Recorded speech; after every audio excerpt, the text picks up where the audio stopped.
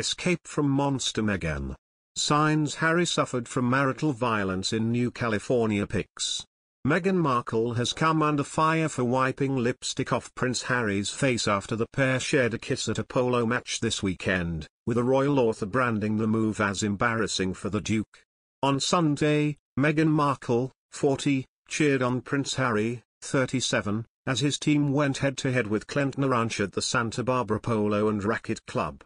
The couple hosted the special charity polo match to support a number of local charities including Heal the Ocean and Calm for Kids.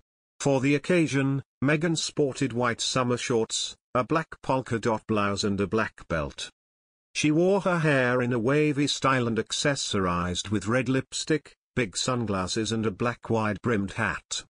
The Duke of Sussex appeared in his element playing alongside his teammates including Captain Nacho Figueras, who has previously spoken out in support of Harry and Meghan. Harry's team Los Padres triumphed at the match, and Meghan was spotted climbing aboard the podium to present them with the Lisle Nixon Memorial trophy.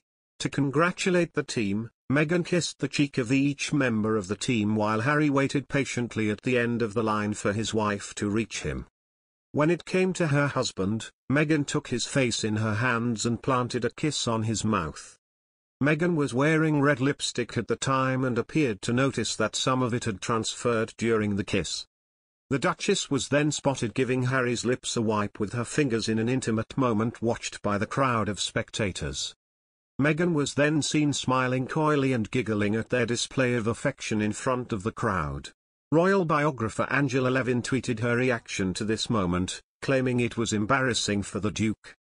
Ms. Levin, who wrote Harry, Conversations with the Prince, took to Twitter to say, "Why did M wipe Harry's face when it's prize-giving time? How embarrassing for him." Others defended Meghan, including Les to be honest who wrote, "After kissing him she then wipes the lipstick off his lips. Every wife does that." While at Amy Aberdeen said, "She got lipstick on him. She air-kissed the other prize winner but then lip-kissed Hazza whilst covering the kiss with her hands." One more called at Squeeze P wrote, "Are you saying you have never kissed anyone and left lipstick behind?" Harry is expected to join his teammate Nacho Figueras, Juan Guerrero and Kiko Magrini to play an entire 12-goal polo season in Santa Barbara this summer. Mr. Figueras was among those who attended Meghan and Harry's wedding in 2018 and has remained firm friends with the Sussexes.